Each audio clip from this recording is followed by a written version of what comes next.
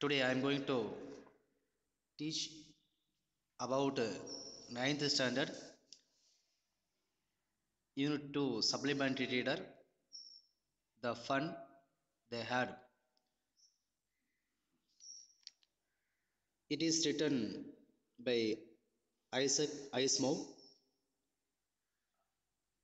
This is a just imagination story. He shares his life experiences with us. Just he imagined more than 100 years in future what the technology will improve and how the students face class, how will they feel the now at present situation. So இந்த மாதிரி அவருடைய கற்பனையை இங்கே கொண்டு வந்து ஒரு கொடுத்துருக்காரு. இன்றைக்கெலாம் nowadays students go to school, they have separate class. All the lessons are taught by human being. டீச்சராக இருக்கிறவங்க யாருன்னு கேட்டினா ஹியூமன் பீயிங் இன்னைக்கு இன்றைய காலத்தில். ஆனால் அதை மோர் தென் 100 இயர்ஸ்க்கு அப்புறமேல எப்படி இருக்குன்ட்டு ஒரு இமேஜினேஷன் பண்ணி பார்த்தா அது எல்லாமே ரோபோவாக இருக்கும், எல்லாம் மிஷினாகவே இருக்குமா. அந்த இருக்கக்கூடிய டீச்சர்ஸ் எல்லாருமே அவங்க ஸ்கூலுக்குன்னு தனியாக வந்து படிக்கணும்னு வேண்டியது, வீட்லேயே அவங்க ஒரு பட்டன் தட்டினாக்க தமிழ், நெக்ஸ்ட்டு பட்டன் தட்டினா இந்த மாதிரி English, maths, science, social, like that. இந்த மாதிரி அவங்களுக்கு சப்ஜெக்ட் ரொட்டேஷனாக போயிட்டு இருக்கும். அந்த ஸ்டூடெண்ட்ஸ்லாம் எப்படி ஃபீல் பண்ணுவாங்க அப்படின்றத பற்றி தான் நம்ம கொடுத்துருக்குறாங்க இந்த லெசனை ஐசக் ஐஸ்மோ. வாங்க லெசனை பார்க்கலாம். Here is an imaginary high school class depicted. Depicted means explained clearly, தெளிவாக விளக்கப்படுறது தான் depicted. இந்த ஃப்ரெஞ்சு போஸ்ட் கார்டு 1901 1910. ஸோ அங்கே ஃப்ரெஞ்சு கிளாஸ் கொடுத்துருக்காங்க பாருங்கள் தெளிவாக. அந்த போஸ்ட் கார்டில் கொடுத்துருக்காங்க எல்லா ஸ்டூடெண்ட்ஸுக்கும் மெசேஜ் பாருங்கள் ஒயரில் அந்த பிக்சரில் கொடுத்துருக்காங்க.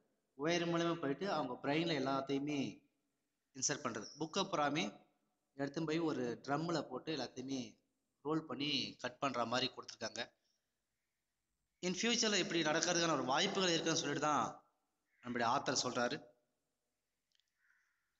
Discuss what to you think have come true in that present century.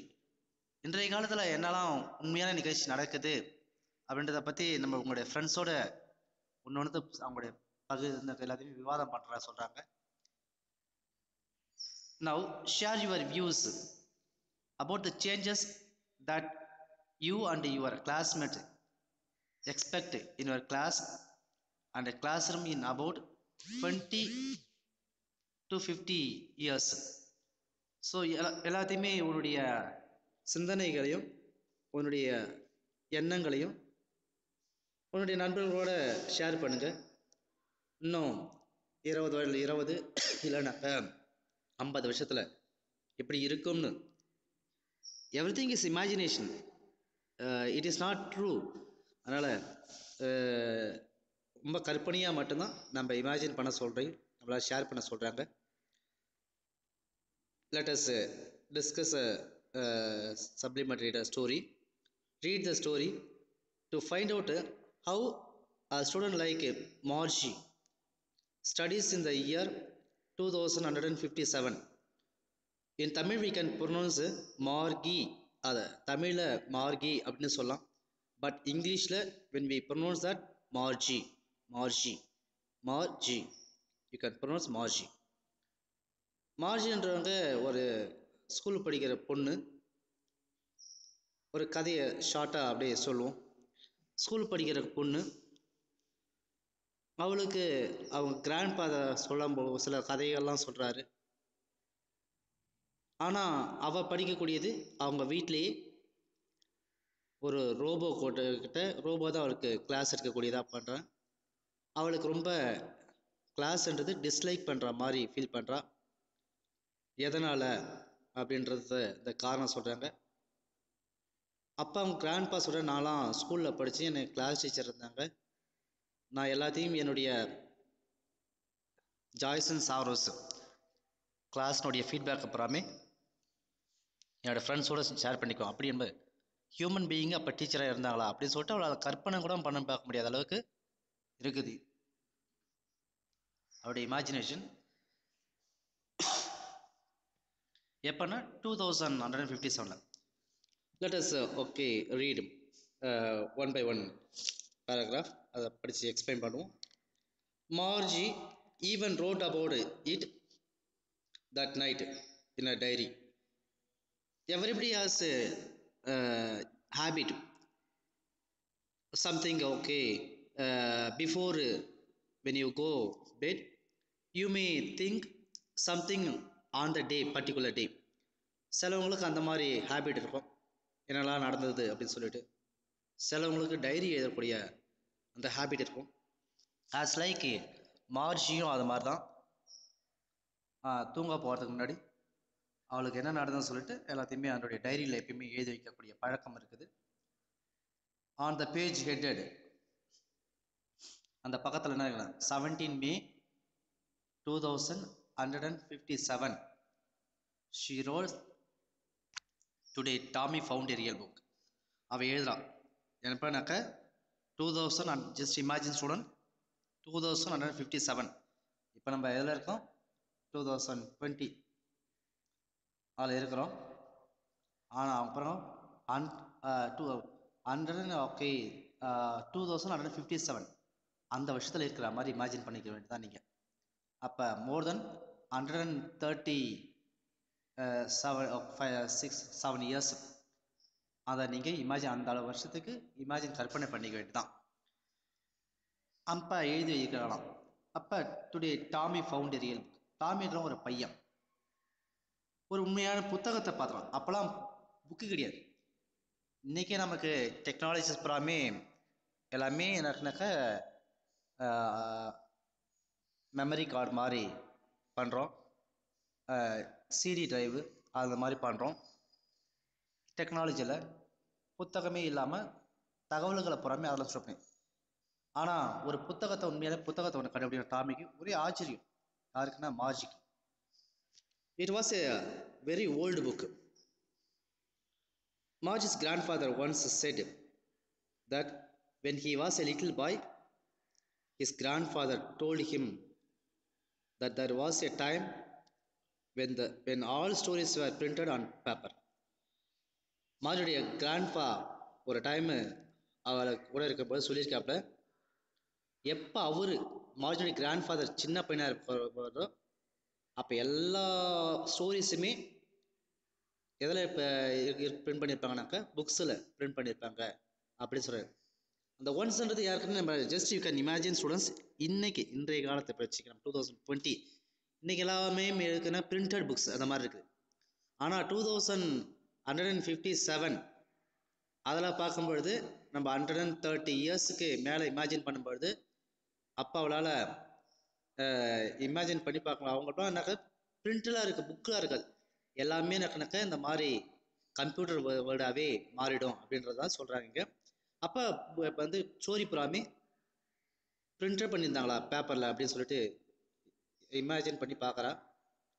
They turn the page, அந்த புத்தகத்தை எடுத்து டாமி கண்டுபிடிச்ச புத்தகத்தை எடுத்து டேர்ன் மீன்ஸ் திருப்புறாங்க. அப்படி விச் வேர் எல்லோ அண்டு கிரிங்க்லி.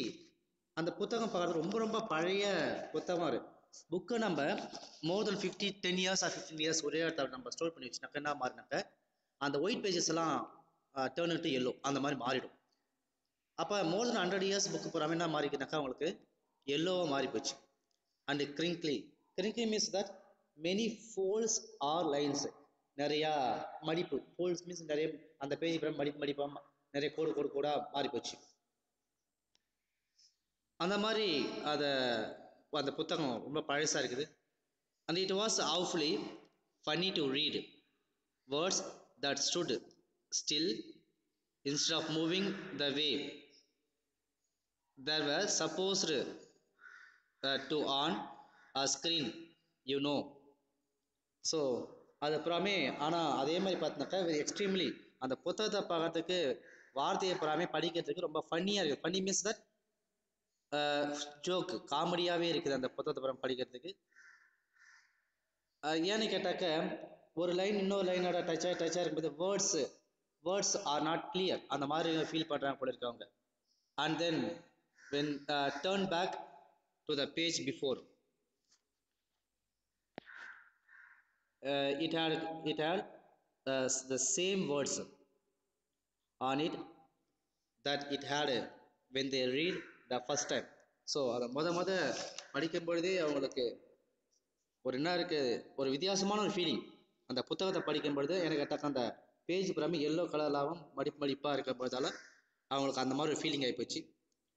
இப்போ தான் ஜி செட் டாமி சொல்கிறாங்க, ஜி வாட் ஏ வேஸ்ட், என்ன வாட் ஏ வேஸ்டானது, ஏன்னா நமக்கு வீணான டைம், ரொம்ப மோசமான டைம் அப்படி சொன்னாங்க. Okay, what A waste when you are through with the book.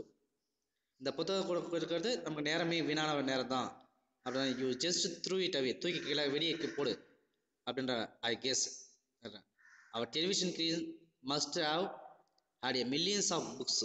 பாருங்க, நம்மளுடைய இங்கே வீட்டில் வச்சிருக்கக்கூடிய டெலிவிஷன் ஸ்க்ரீனில் நிறைய புத்தகம் உள்ள இருக்குது, எல்லாமே அதில் தான் இருக்குது. On it and it is good for plenty மோர், இன்னும் நிறையா இருக்குது. ஐ wouldn't through it away, so அதை தூக்கி போட முடியாது. Same with the mind set Margie, எனக்கு அதை தான் தோணுது. ஓகே, சேம் வித் த மைண்ட்னாக்கா எனக்கு அதை தான் தோணுது. She just imagine that same, okay, same imagination also in my mind அப்படின்னு சொல்லிட்டு மார்ஜி சொல்கிறாங்க. She was 11. மார்ஜிக்கு பாருங்க, மார்ஜினுடைய வயசு 11. And hadn't scene many text, okay, tele books as Tommy had. Tommy கிட்ட இருக்கிற மாதிரி இவர்கிட்ட அந்த டெலி புக்ஸ்ன்றது நிறைய கிடையாது. டாமின்றவன் பாருங்க, he was 13. மார்ஜின்றவங்க students, okay, keep in mind, Margie was 11 year old, 11 வயசு. நான் டாமின்றவன் 13, 2 வயசு பெரிய பையன். Tommy was 13 year old. She said, where did you find it, எங்கே அவ கேட்குறான், எங்கே எங்கள் புத்தகத்தை கண்டுபிடிச்ச அப்படின்னு கேட்குறான். அதுக்கு டாமி சொல்கிறான், இன் மை ஹவுஸ், என்னுடைய வீட்டில் தான் அந்த புத்தகத்தை கண்டுபிடிச்சேன். he pointed out without looking because he was busy reading. ஈனாக்கா யாருக்கு சொல்லுது, ரொம்ப பிஸியாக. In my house he pointed without looking because he was busy reading. அப்போ பார்த்தாலும் படிச்சுனே இருப்பார். இந்த அட்டிக் மீன்ஸ் லாஃப்ட், மாடம்னு சொல்லுவாங்க. ஸோ அந்த மாடத்தில் அட்டிக்கு முக்கியமான சினானிமே வருது லாஃப்ட், மாடம்னு சொல்லுவாங்க. ஓகே, ஆல் ஸ்பேஸ் இன் த ரூஃப். ஸோ அந்த ரூஃபில் இருக்கக்கூடிய ஒரு இடத்த தான் அட்டிக்னு சொல்லுவாங்க. அதோட இந்த இங்கே முடிப்போம். நெக்ஸ்ட் வீடியோவில் தொடர்ச்சியாக பார்க்கலாம். தேங்க்ஸ் ஃபார் வாட்சிங் திஸ் வீடியோ.